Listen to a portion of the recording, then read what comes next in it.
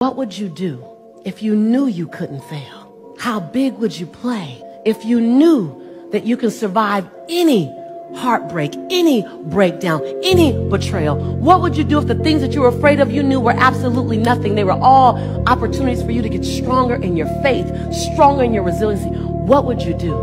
Who would you love? How big would you play? Where would you leap? And the bigger question is, how would the world benefit differently? How would the world benefit differently because who you've decided